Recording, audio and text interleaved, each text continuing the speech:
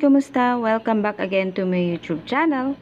Now, ay isi-share ko naman sa inyo ang aking yummy and healthy embutido with malunggay leaves. Kaya mga momshies, don't skip and watch this.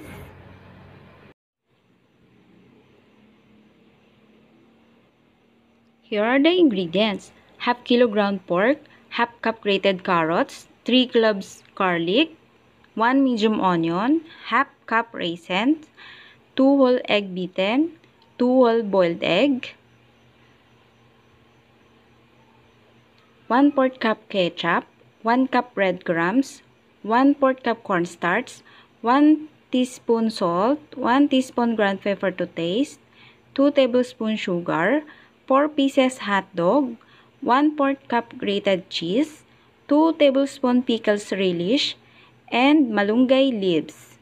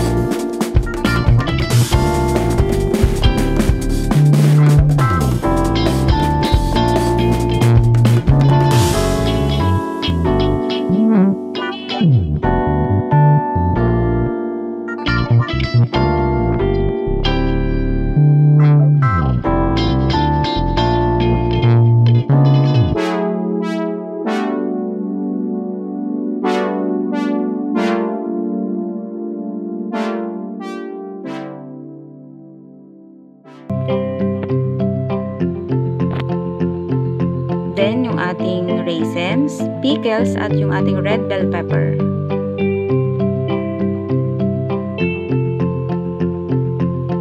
Cornstarch, salt, paminta,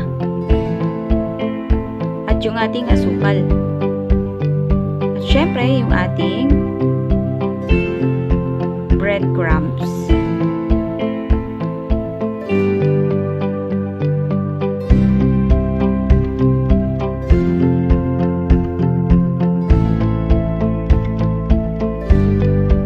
Syempre, yung ating malunggay leaves.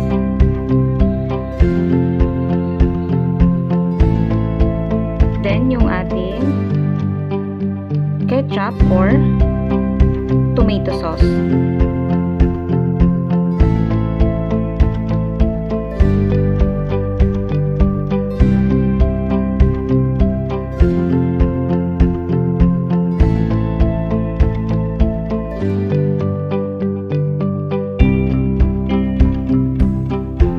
Stirring well until blended mga momshies.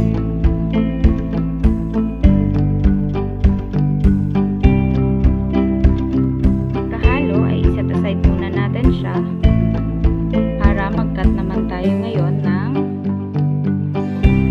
aluminum foil.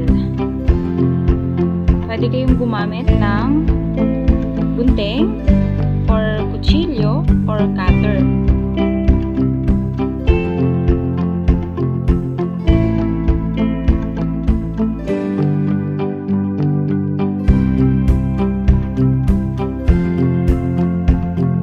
Then spread 3 to 4 tablespoons of mixture.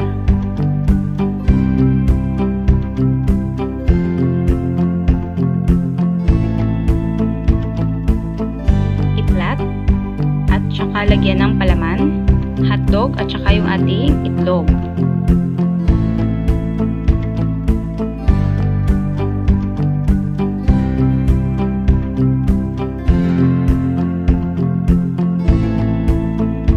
Wrap and roll tightly.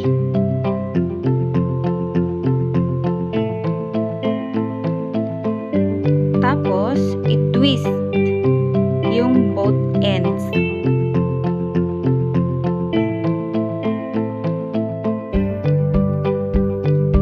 I-arrange yung embutido sa steamer.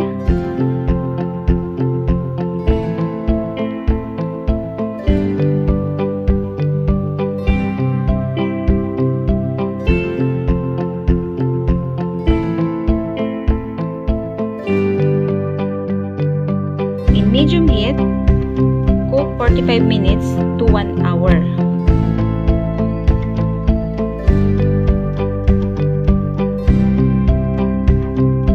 Then, pagkaluto guys, ay palamigin muna siya saglit.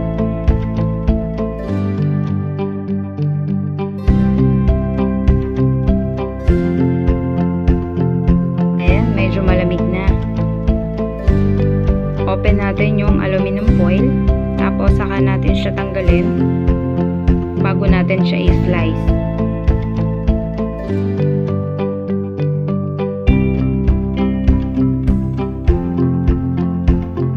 Finally guys, ito na siya. Slice muna natin siya before serving. You can also fry it if you want.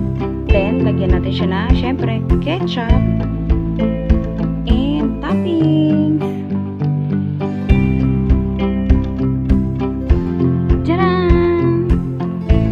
Na ang ating yummy and healthy embutido with Malunggay Leaves.